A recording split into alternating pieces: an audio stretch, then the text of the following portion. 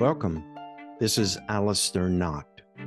Tonight I've got a very special guest. I have really been excited to have him on this program. I really admire his work.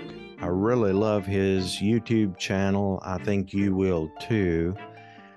He is a YouTube creator that has over 2.7 million views. Absolutely astonishing. He puts out great content. He's the founder of the Sect of the Horned God, which was formed in 2011. So he's got staying power. He's been around for a while. He knows what he's talking about. He's got a website called thesectofthehorngod.com. He has an Instagram page and he's got a Facebook like group. This group has approximately 27,000 followers. Very impressive. Please welcome Thomas LeRoy. Thomas, thank you so much for spending time with me tonight. Thanks for having me, buddy. I tell you, I've been looking forward to this for some time. I'm a big admirer, subscriber to your YouTube channel. You always cease to amaze when it comes to those videos. Very uplifting, good content, really thought-provoking. I love those. How long have Thank you. you been on the left-hand path, Thomas? I'm a little older than I look, and I've basically been on the path since the late 70s. Um, well, my story, okay. I'm a San Francisco native, and as a child, like most of us here in the United States, I was my first, let's say, spiritual indoctrination was Christianity. It began with my mother, who was Catholic, and I barely remember that. I just remember the creepy iconography, and the big churches and the stained glass and the creepy statues and the priests speaking Latin and all that. Uh, and then I lived with my grandmother, who was Jehovah's Witness. Now that I remember. That I remember. That was quite well. It was an experience. I'll put it that way. And then I was in a foster home, and they were Lutherans. And then after the foster home, I was with them for 8 years. I lived with my father, and he was a biker who just didn't give a shit. So as you can imagine, I was a bit confused as a child. So I went searching. I was a seeker like so many other people. When you're a teenager, you're lost, you're confused, and especially if you come from all these different interpretations of the same thing, you're bound to say, "Wait a second, they're all supposed to be true, and they're all vastly different. Come on." So I went looking, and and you come across shit like Wicca. You come across Crowley. Crowley I liked, but I found him a bit confusing. When you're 15, he's a bit much. Even when you get older, he's still a bit much. Yeah. Uh, uh, but then I discovered Israel Regardie, who had written books, of course, about Crowley. Who was Crowley's, I'm pretty sure he was his last secretary, if you will, assistant or whatever. And his books helped to, in a sense, translate Crowley, helped Crowley made sense through Regardie's books, for me at least. But then I was still looking, checking out all this stuff. I couldn't relate to the, how should I phrase it, the pagan hippie moo dancing around in circles shit. That wasn't doing it for me. Uh, what was cool though is back in the 70s in San Francisco, there were actual occult bookstores. Real occult bookstores are hard to find now because most of it's like this new age stuff with paperbacks and so on and so forth, and whatever. But there was this one in San Francisco. I forget the name of the store, which you would go in and it's all wood and shelves, thick leather bound books, and that smell. You know what I mean? That smell of old paper and leather Oh, and so yeah. on. Yeah. And then behind the counter, they had all these jars filled with who knows what. You know what I mean? For any sort of esoteric practice, a lot of candles, all that. I loved it. And then, of course, being from San Francisco, I knew who Anton LaVey was. Everybody in the city knew him. Everybody in the Bay Area. You found his books practically everywhere. Every bookstore had his book in there. I don't know what it's like in other parts of the country. Probably not like that. Surprisingly, though, you would find his books. You would find the Satanic Bible in like the religious section. You know what I mean? And sometimes you'll say in the magical esoteric section, whatever. And when you're little, all right, and you see that book, it used to creep me out when I saw it initially, but it was kind of a fun, scary thing, you know. Now, living in that foster home, like I was saying, my foster mother, she used to like to go shopping at the store that was on California Street. California Street is where the Black House was. Oh, Actually, yeah. yeah, I think it was off. It might. I don't know if the store was on California or was off of California. But anyway, she would drive past the Black House a lot. And one time, and she's driving her, and she's white knuckles going, and she's looking over at the house, and she goes, "Tommy, an evil man lives in that house." And I thought, cool, evil man. And put two and two together that the evil man was the guy who wrote that book, that creepy book. I kept on seeing in all these books.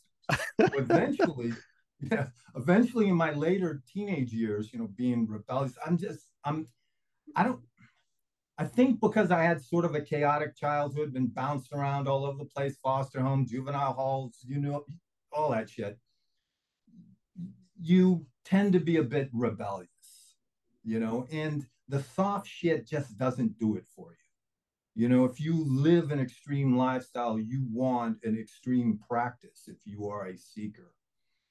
Uh, so I picked up the Satanic Bible, read it, and that's what put me on the path, basically. And I was about 17, 18 when I read it. And that was the beginning. And that set me off. I mean, it positive. See, what I got out of it, a lot of people don't get into it out of pure rebellion. And of course, there was a bit of that, involved. But what it did for me is it taught me to live my life to the fullest. So I did over the years, I did all kinds of crazy shit. I played in rock bands in San Francisco, played clubs in LA. Then I went to Hollywood, did some acting, extra work, bit parts, so on and so forth. And then finally started this organization, if you will, back about 12 years ago, 10 years ago. It seems that the path for a lot of people is similar. We want more. We're wanting more than anything else that's out there. And I think that in itself makes us search, deeper and dig deeper for that. And look in the shadows where others are afraid to gaze, if you will. Yeah, that's right. That's right. A lot of people are scared of that, don't you think? Oh, yeah, very much so. They're conditioned. Western civilization well, whether we want to acknowledge it or not, are based on, let's say, two cities, Athens and Jerusalem, if you will. And and you have the reason of Athens, but you have the religious, Abrahamic faith of Jerusalem. And that's that undercurrent of the duality of the good God, bad God. And that creates a duality in the human being. And you're conditioned that aspect, that darker aspect of yourself, that yin and yang thing, the darker aspect, you avoid it. And if you ever try to attempt to get in touch with it, well, you need You need Christ as a buffer between you and it, instead of you getting to know it on your own terms, if you will. Absolutely. So you formed the Sect of the Horn God in 2011. Can you tell us a little bit about what your philosophy is? Well, it's basically, okay, I use the archetype of the horn god as an overall, let's say, symbol, um, to encompass all sorts of different aspects of, I guess you can call the Prince of Darkness, that specific current that is that, let's say, Satan, uh, Shiva, even Kali, Odin. A lot of people don't realize Odin's a very dark god, so on and so forth. They all fall under that umbrella. And also a big aspect of the practice, or the core idea of the organization is to get to the primal, if you will. Try to go back, far back as possible, to try to find the origins of it all, to try to obtain some truth. And also not only in history, but also in the psyche. Uh, Basically where that comes from is I'm the type, all right, like when I was playing in rock bands, let's say I would get into, let's say I got into punk rock, okay, and then I would have to discover, okay, who influenced these guys?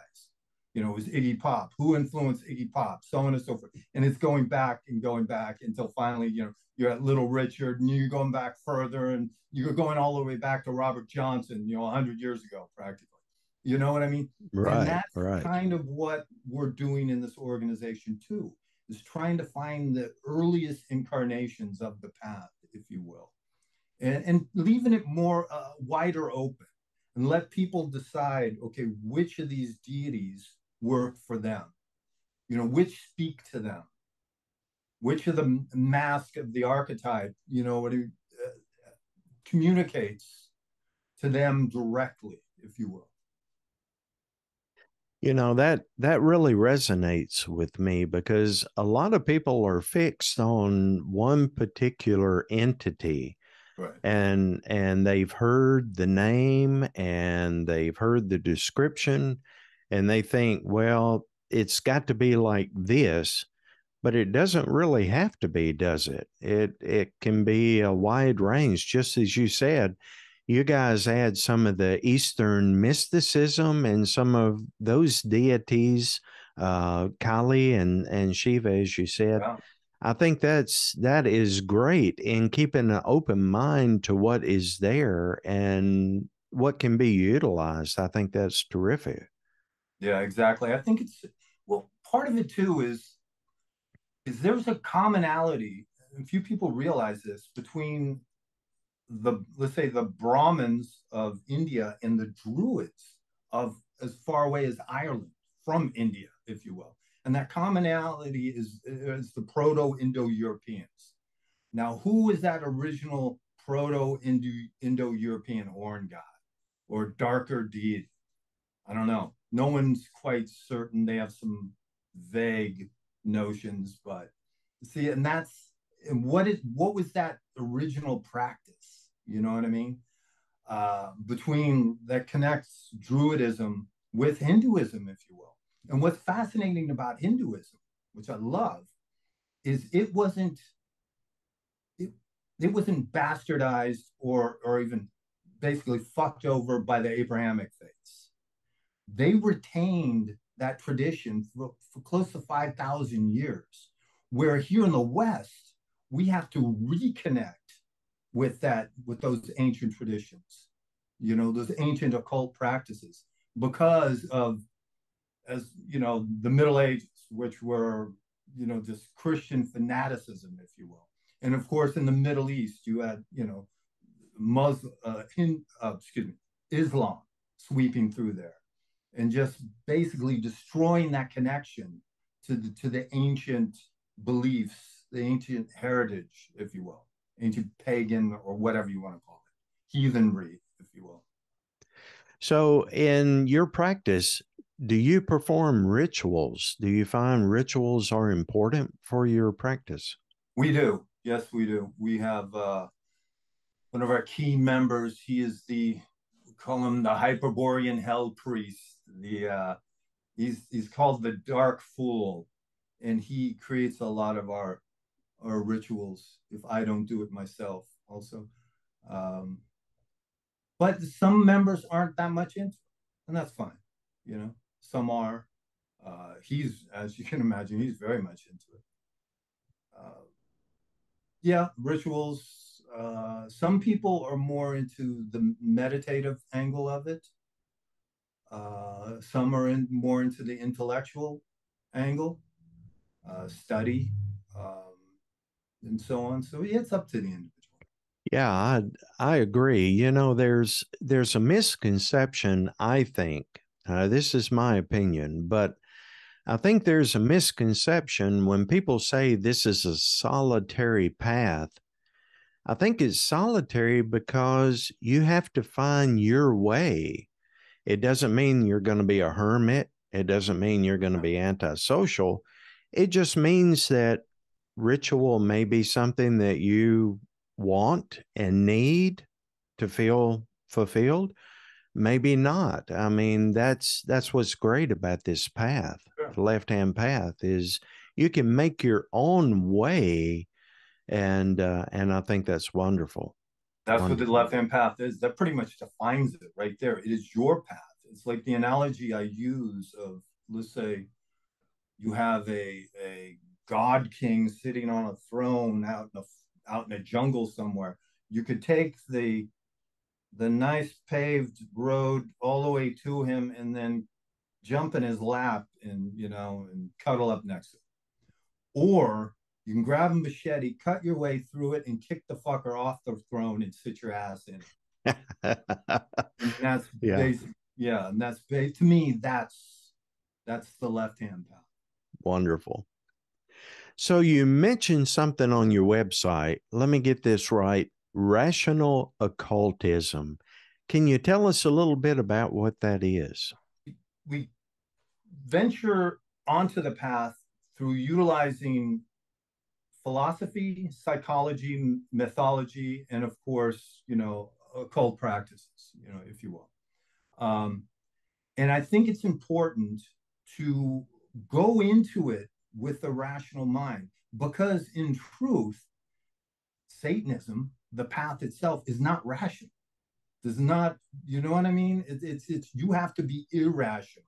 Yeah, yeah, But absolutely.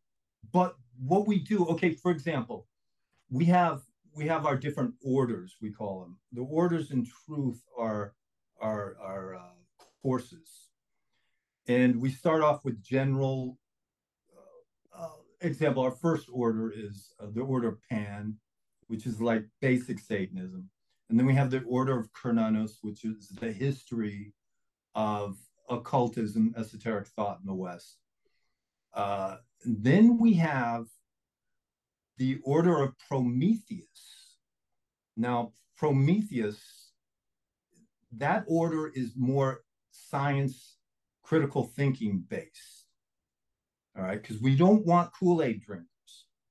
We don't want people, just believing for the hell of it, and they want, put it this way, we want people who know how to think, because then after they go through that order, they're gonna go into the order of Dionysus. And Dionysus is when you start getting into the irrational, if you will.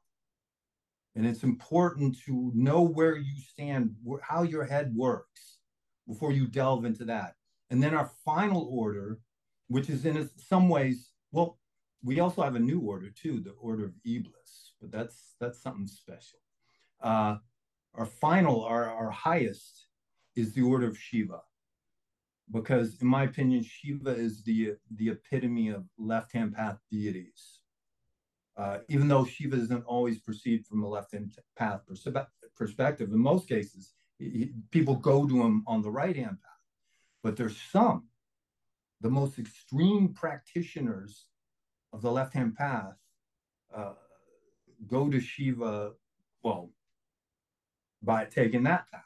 That would be the Agori, for example, who I find absolutely fascinating. I Yeah. don't know how much I don't know how Yeah. much of their practice I can actually, feasting on, human waste and cannibalizing people, and well, they're already dead. They don't kill them. Yeah. They Yeah. fish them out of the Ganges River, you know what I mean? And fish out Right. the bodies, and and the idea is for them, their eventual goal is to become, well, it is similar to that state that a human being would have, knowing, let's say they know they have like brain cancer or whatever, and they only have a few months to live, and you go through those stages. And the final stage is complete acceptance of existence. And that's what they do by delving into the darkest aspects of existence, of death, pretty much. They come to that wholeness, that feeling of oneness, if you will, with their eventual demise, even though they're hopefully not going to die anytime soon. You would get that sense of like wonder and appreciation for being alive. And to me, that's enlightenment. That's where, okay, this is also what I like about the left hand path. Right hand path enlightenment is like a carrot on a stick. You know what I mean? It's dangled in front of you, and it's always just out of reach. Oh, yeah. Well, if you do this, or just give us some more money, or what, you can get closer and get closer. This, I think, if you know what the eventual goal is, that sense of fulfillment, of acceptance, of existence, of life, so on and so forth, then you know you can see the goal, which you will eventually hit. I like that. That's a great description of how that works. Absolutely. So you mentioned you have been in movies, Yeah. and I'm so intrigued with that. I actually watched one of your videos and you were talking about that experience. Uh, What did you take away from that experience, and kind of tell us what you were in? I'm sure people would be interested in that. I started in the later 80s. Um, I had relocated from San Francisco to LA. I was playing in rock bands, so on and so forth. And myself and two other friends were walking down Hollywood Boulevard, and these talent agents were looking for people for a commercial, for Michelob beer commercial it was. And they liked the way we looked and said, you want to come and audition at this hotel, I forget where it was, tomorrow at a certain time. So we went down there, we auditioned, we got the part, and it was this commercial. It I don't know how it didn't air much, but we were like rock stars getting off stage, walking down this ramp, and people are sticking their hands out toward us, and we're like high fiving and doing all that kind of stuff. That was Wow. one of the earliest things I I did, and then later on, most of what I did was during the '90s. Some of the bigger films I was an extra in uh, was the movie Heat with Al Pacino and Robert De Niro. Oh, You can't yeah. see me in it, but it was the scene. It was a nightclub scene. I'm sitting at this table with three other people, with a girl, another guy, and another girl. And right next to us is the table where Al Pacino is talking to the rapper Tone Loc, if you remember him. Yeah. Uh, Yeah. I don't know what he's doing now. But anyway, in between takes, Al Pacino would come over to our table and start talking to us. I think he was flirting with the girls. Even even he asked me, he goes, "Hey, you want a stick of gum?" Uh, Nice guy. And then what was kind of cool is they had it set up where I was going to do a scene with him. Basically, is the shot of him coming into the club and me going out of the club, and I would like subtly like bump, just a subtle bump of the shoulders, and then walk past it. And we did multiple takes of it. So finally, the assistant director came up to me and goes, "Oh, I'm sorry, but we can't use you." And I go, "Well, what's going on? Why not?" And he goes, "Because you're making Al look too short." I'm like roughly 6 feet, and he's a short guy. So they got a girl in to do that part. I'm pretty sure. Uh, but yeah, that was one. The more popular films. American History X was another big film that I think a lot of people are familiar with, and that one you can see me in that one. It's a it's a scene where Edward Norton first goes to prison, and he's in the cafeteria or whatever, the lunchroom, whatever you call it, and he's sitting down, and you can see me behind him sitting down. I'm sitting down with the long-haired Peckerwood biker types. He's sitting with the white supremacists. Uh, Other big films. Oh, one of the worst movies ever made, but fun to work on. Showgirls. You familiar with that movie? Oh yeah, yeah. Yeah. Demi Moore, right? No, that was Or no, that was God, what was that girl's name? I can't remember her name. She was in what's it called? Saved by the Bell or something, one of those kids shows from the 80s. okay. And she was a strip well, she was going to Vegas, and she wanted to be famous in Vegas and whatever. And then she wants to become a showgirl in Vegas. But first Oh, she okay. starts off as a stripper. Uh, well, the scene that we worked on, it was at Raleigh Studios on Melrose in Hollywood. And when you do extra work, you have a vague idea of what it's about. And all we knew was it was a club scene. Well, we walk into the soundstage, and they created this complete titty bar, basically, on the soundstage, 360 degrees all the way around. I don't know why they just didn't use a real club, but anyway, they had built this, and they had all these stages set up with these gorgeous girls on these stages, completely naked, twirling around these poles, all this stuff. And I'm thinking, I'm sitting here getting paid for this. Come on. Love it. uh, and also, here's another little side story with that one. Uh, they had to do these scenes where guys were getting lap dances. All right. So what they did is they went around and they got guys who were like old or obviously gay because they were going to have these girls basically sitting on their laps for hours, and they didn't want guys that would get too frisky, if you will. Yeah, yeah. Yeah, that one was fun. I worked on that for a few days. Another one, Kurt Russell, Escape from L.A. Oh yeah. The sequel to Escape from New York. Yeah, You can see yeah. me in that one. It's where Kurt Russell first he goes down to Hollywood Boulevard, and the bad guy, Quavo Jones, I think his name was, he's going down the street in a Cadillac, and the line is Kurt Russell's talking to Stacy Keach, and he goes, "I'm watching the parade," and you see me walk past him, but you see me walk past him twice because they had screwed up in the editing. Uh, and I basically look the same as I do now. What and also I went on auditions, and because extra anybody can practically be an extra. Trust me, they'll hire practically anybody because they just need bodies. But then after doing that for a while, I decided, I'm going to try real acting.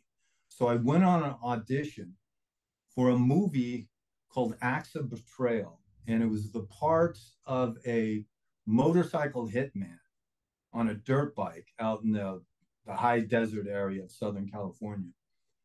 And I got the part. So my very first audition, I got the part, and I thought, oh shit, this is easy. Well, no, it's not easy because after that, I tried other auditions. It didn't work out all that great. But anyway, my very first audition got the part, and that movie came out on HBO, and it's called Acts of Betrayal. It stars Maria Conchita Alonso. She was in The Running Man with Arnold. She was also in Predator 2. Hispanic actor, super nice person, meeting her in person. Um, anyway, I had this scene where I'm trying to kill her. I'm trying to find her in a warehouse, and I have multiple. There's multiple scenes, but that's my final scene. And I had the stuntman play me, where he falls through these panes of glass and rolls over on the floor, and so on and so forth. Because I get shot by the hero, because I'm one of the bad guys. But anyway, yeah, that movie is actually Acts Portrayal is on YouTube. So, and I pop up in the movie about 40 minutes into it, and I'm there for like, I don't know, off and on for about 20 minutes after. And then I did another film, actual audition for a part, a substantial speaking part. This movie was called The Other One. Low budget, really low budget, but cool film in some ways. Fun to do. I played a speed freak who stole rugs and was trying to pawn them off. And the basic premise of the story was the guy who wrote it and directed it and starred in it was obsessed with the Grateful Dead. And the term Grateful Dead comes from an old like European legend or something, where this guy helped another guy, that other guy died, and he came back from the dead and helped him out. Hence the Grateful Dead or whatever. And this is a loose modern interpretation of that tale, if you will. And that was a lot of fun. And then life, as life is, I got custody of my daughter, and I had to decide between Hollywood or raising my daughter. So there was no, Oh I was yeah. my daughter. So I had to unfortunately give up Hollywood, but very fortunately I got to raise my daughter. So Well, that's quite an impressive list. I mean, that fascinates me, that whole process of making movies and things like that. I think that's cool. when you're young, and I was young and single, my first wife and I, we split up. I went, fuck feeling sorry for myself. I'm going to go enjoy myself. So I went right back down to Hollywood because I had lived there a little earlier with the family. And then we relocated up here to Northern California. And then things weren't working out. And I ended up back there, and I said, I'm just going to live life. I was in my 30s, young. Fuck, I'm gonna Yeah. do it.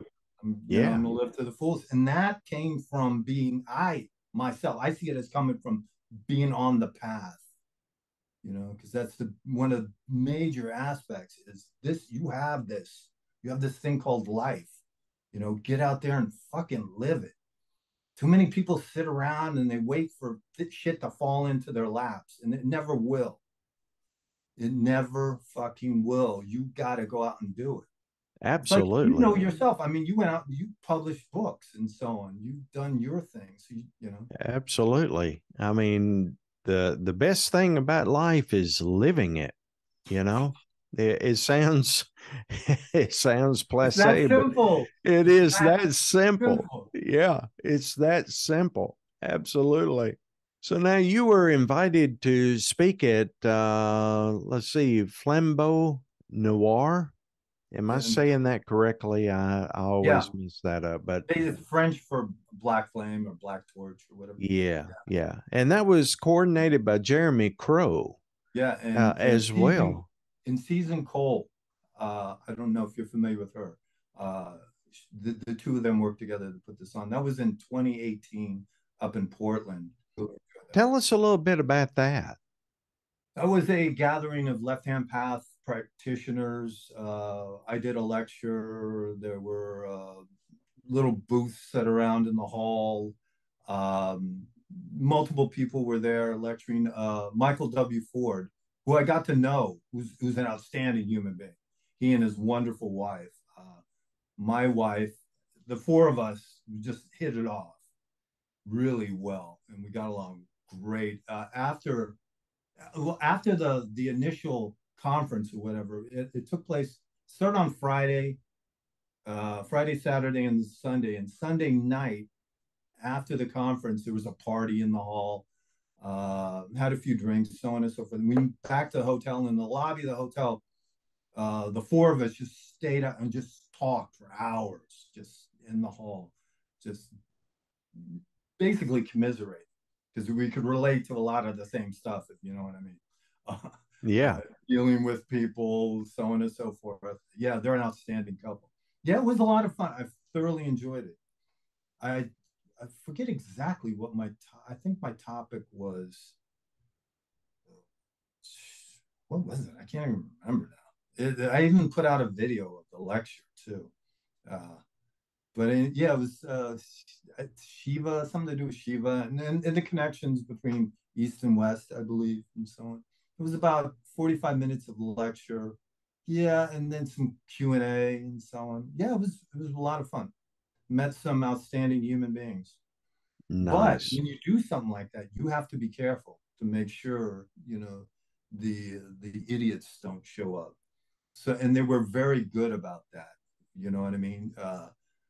The people were sent their passes, if you will, privately. It wasn't open to the public because you don't know what sort of nutcase would show up, and it's gonna cleanse the world of those evil satanic heathens. You know what I mean? And open fire.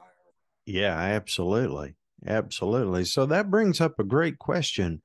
Have you experienced hostilities in your path? Have you had people attack you on the Oh left or the right path? Can you yeah, share a little about that? yeah. Early on, when I I got into all this, the internet aspect of the left hand path, uh, 2009. And then I noticed something that I didn't like is those who called themselves Satanists. Because I thought this is going to be cool. I'm going to be able to communicate with people, like-minded human beings. But then I discovered that most of them were fucking dicks because they would use it as an excuse. You would hear shit like Satan means adversary, so I'm adversarial. Now, some people can do the adversarial thing correctly. There's a way of doing it. You can do it with nuance. You know what I mean? Um, and then there's the little prickish adversaries. Those who are angry at mommy and daddy still. Yeah. You know what I Yeah. mean? Who well, I bet you a lot of them are now sitting in a pew somewhere. You know what I mean? Back in church. Yeah. You know, Yeah. they were throwing a temper tantrum. You know what I mean? And then yeah, they're back home, in a sense. Those people early on, I mean, just attack and attack, and it's like, and it's going back to that. You know, these are people that if you met them, you would probably get along with them initially. That's what they didn't realize. So I would make points about that, make that point over and over again in a lot of my videos. I think, what are you doing? Why are you doing this? Why are you so fucking angry? I can see initially feeling resentment when you first get on the path because you realize, this past you have of Christian indoctrination, you know what I mean, has frustrated you and so on and so forth, and you feel lied to. I get that. But you got to let that shit go if you want to advance on this path. Otherwise, you're just standing there at the starting line, beating your fucking chest, not getting anywhere. So yeah, we got that kind of crap from supposedly people on the left-hand path. But then also on my YouTube channel, the comments on my YouTube channel. Oh shit! I had this one guy. I think he was a Muslim that said he was going to kill me and rape my wife. Oh So that was man. like, yeah, so that was like a quick, like, okay, report this guy. I wasn't too intimidated because I live way out in the sticks now in Northern California. It's not easy to get here. Yeah, try to find it. But most of the people on the right hand path, most of the Christian types, they want to save my soul, so they're kind of gentle, and And then some of them I actually thank. I said, thanks for the consideration, but I'm not interested. You know, and if they're polite, I'll be polite. If they're idiots, I'll treat them like they're an idiot. Uh, but all in all, it's it's been fine. Oh yeah, there's another. Okay, now we lived on a winery. All right, that was destroyed by one of the many wildfires that came through Northern California. We had a little bookstore. We were not only did we live on it, we were the caretakers on the winery, and we used to put on events. Now we aren't going to put on a satanic gathering in rural Northern California. That's not going to go over well because rural California is not unlike anywhere else in the U.S. Talking rural, just because it's in California doesn't mean it's enlightened like San Francisco or LA. If you will. No, Yeah. a lot of these people up here are straight up hillbillies. So instead of a satanic gathering or whatever, we put on a pagan fest. We did a couple of them, and we would have protesters show up for that, you know, with their signs and marching through, and it's like, go ahead, we don't give a shit. As long as you don't touch anybody, you know, Right. don't get in anybody's face, you know, do you march through and then get out of here. So, but all in all, it hasn't been much of a problem. Good. Yeah, that's something I've faced a lot, and I know a lot of other people have too. And it's I adopt the same philosophy. If people treat me not even with respect, if they just treat me like a person, then I'll give them the benefit of the doubt. But Sure. there's a lot of people that just come right in. They want to save your soul. And when you reject that, then, they want to, start trolling you and having your channel taken down and all this kind of stuff. So, Those people, you notice how bad their writing is? You know, the punctuation spelling. oh, So yeah. Yeah. I No always what I capitals. do, the little trick I do is I correct their spelling. Yeah. You know what I mean? I go through and I edit basically and put it back in their face. You, I love that. That is great. you That gotta is, you gotta basically laugh at it because I'm not gonna get angry and like, ooh, you know. So you yeah. gotta laugh at that shit, you know, because if they come off as idiots, it's like it's like Mark Twain said, never argue with an idiot. He'll drag you down to his level and beat you with experience. Yeah, So indeed. Indeed. Absolutely. So is the sect of the Horn God, is it affiliated with any other groups out there? um not really. There are some groups we admire. We're not we're not too crazy about TST, if you know what I mean, Yeah. or the modern COS. We do like the Temple of Set, um, Zach Black's Satanic International. I'm personal friends with Zach. Um, but Yeah, I like Zach. I'd like to have him on this program sometime. I love his what was it called? 30 hits it's of acid. of something. Yeah, I mean, it Yeah, was just like mind blowing. It really yeah. was. Oh, his mind was blown, I bet. literally, with those 30 hits. Because you know the story, though. It was like an eyedropper kind of, and just pulled it out of a vial and just dropped it on his tongue. Yeah. He said, Yeah. what would he say? He saw dolphins like swimming around in the air or something. And yeah, he Yeah. was way out It was a trip. there. Yeah. He's a really good guy. He has a very good speaking style, very honest, genuine. Yeah, I like Zach quite a bit. He lived on the winery for a while. He was up here with us. I think I Um, saw some pictures of you guys together in maybe a little temple or a little yeah, yeah. There was a little respite there. there was a little there was a little chapel on the winery that uh we'll put it this way. It was rarely used for Christian gatherings, if you will. Nice. There were a couple of weddings in it and so on, Yeah. but it was mainly we would take it over at night and bring in our own personal iconography and fill it up. And yeah, that place was great. I miss it. You know, it was 6 years ago. Uh, yeah, this month that wildfire came through, destroyed everything. We had like just minutes to get out of there. Wow. Yeah, it was no fun. You Took a while. guys, you get a lot of those wildfires out there.